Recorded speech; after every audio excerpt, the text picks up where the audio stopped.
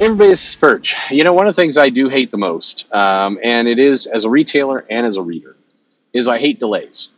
And delays are, the problem is not just comics getting delayed. The problem is that the delay itself often seems completely mysterious as to what's going on, when the comic's coming out, what happened, what's going on.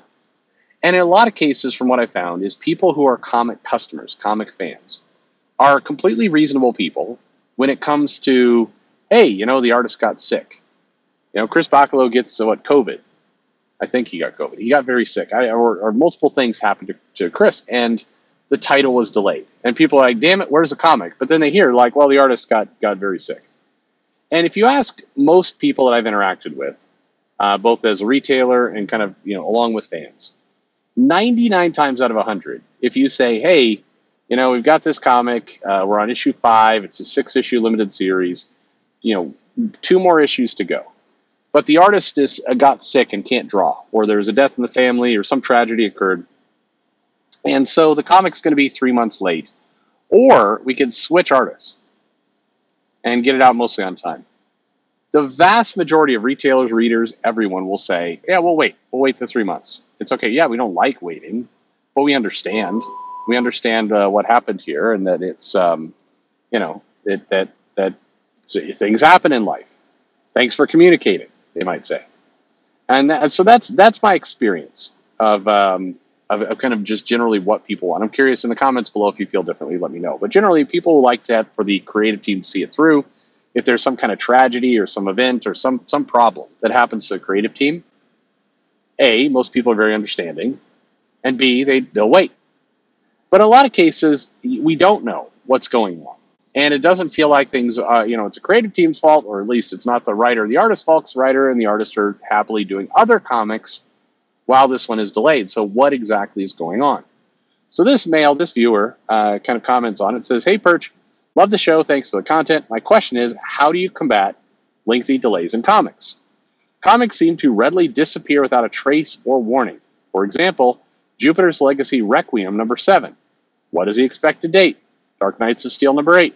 Possibly November 1. Rogues number 4. Maybe October 11th. We all know that comics are labor intensive and delays happen, but Jesus, such an opaque release schedule is frustrating for a reader. Comics are periodicals, yet they constantly miss the mark on regular intervals, a portion of periodicals. They are not alone in mass media delays. However, for a 10-minute read, months and months of waiting for the next issue is a hell of a proposition. I don't watch generic Disney Plus show episode 2 only to find out there's a question mark on the calendar for episode 3. They gave us a schedule prior to whatever season it is, and they normally stick with it. I think always, right? I think the only thing that's interrupted kind of a streaming release schedule, and I don't believe it's happened with certainly, well, Netflix doesn't delay, but HBO. There's been cases where the entire production gets shut down and they decide to start releasing the season anyway in the hopes of catching up, and they don't make it. That's happened. There's also been the issue of, news bumping. There's a terrorist attack or a presidential election or something, or sometimes those are both. Am I right? Ha ha ha. Anyway, but those important news items can delay things. So there's lots of different things that can go on. But generally speaking, most of the streaming shows come out on time. But yeah, Jesus, can you imagine how annoying it'd be? It's She-Hulk, episode 4. All right, looking forward to episode 5. But episode 5 is TBD. And it's like next week, next month, 5 months. That would kill so many shows immediately if that's what they did. There's a lot of shows to be like, yeah, no. We don't want to wait. B, if you're going to make us wait, we're going to probably forget the show exists. Anyway, back to the mail. It says they give a schedule prior to whatever season it is, and they normally stick right to it.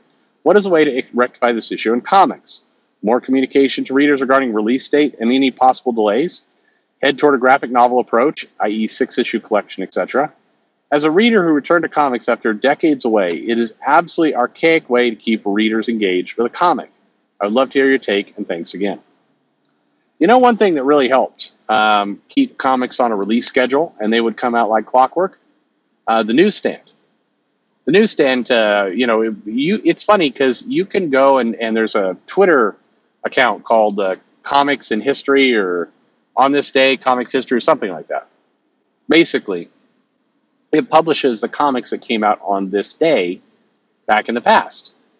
And if you follow this Twitter account for any length of time, what you find is that the comics are coming out with hilarious regularity during the 80s, meaning it's the first week of October, and that means Avengers is out. And sure as hell, that comic will just always be there on that week, on that date from 20 years ago.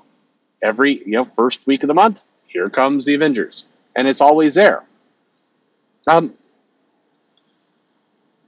The newsstand was good about that, and the reason why that took place is because there was a lot of money to the newsstand. The newsstand had been sold, 100,000 copies, going to go through the stores, and you get your, we're going to have the Avengers for you first week, and the Hulk the second week, and Iron Man the third week, Captain America the fourth week, and they committed to a schedule, and then those comics hit that schedule like clockwork. And that was one of the great things about the newsstand. It created a sense of regularity. It created a sense of reliability to this entire business that really it hasn't seen since. So it's a good thing. But with the newsstand gone, and the direct market is now kind of the way to go, the publishers don't want to delay a comic. The publisher's not sitting there going, hey, it'll be funny this month. Let's just screw everybody. I know a lot of people are really interested in this next chapter of Captain Marvel. But sorry, all you dozens of fans, you're not going to get it because we're just going to delay it for 3 months for no reason. Sorry, nobody does that.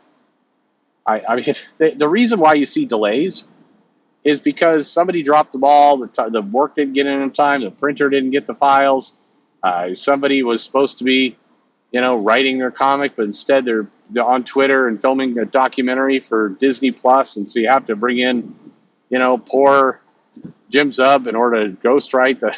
No, I'm just kidding, Jim. But anyway, that's what happens, is that you get these delays that are a result of kind of basic lack of control. And why does that occur? Well, because unlike the newsstand, these comics aren't selling hundreds of thousands of copies, and nobody at the top is drilling into people's heads like, hey, we would like to keep the 100 to 150,000 copy run going on for some of these titles like West Coast Avengers and ROM Space Knight and Ben Grimm the Thing. We want to keep selling 125, 130,000 copies of these titles. Yeah, some are going to get returned. But in order to do that, it means we're going to have to commit to this little thing called professionalism, which means we're going to have to get the comic out on time, come hell or high water. And there was I remember, God, I'm trying to remember the assistant editor. It wasn't Wheezy. Maybe it was Bobby Chase.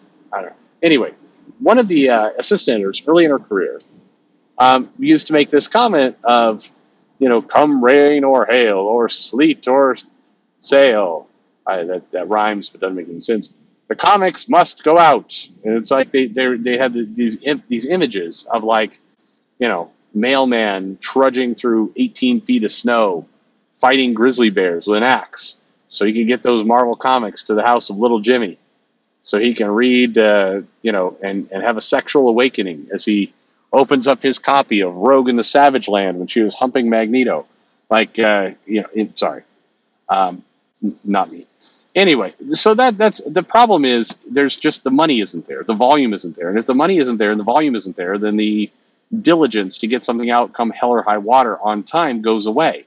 It's like, oh, this title's going to be delayed by a month. Well, that sucks. Well, how much is that going to cost us? Well, like $12,000. Oof. I don't know, man. I try and do better next time. All right, I will. Yeah, no. That's kind of how it goes.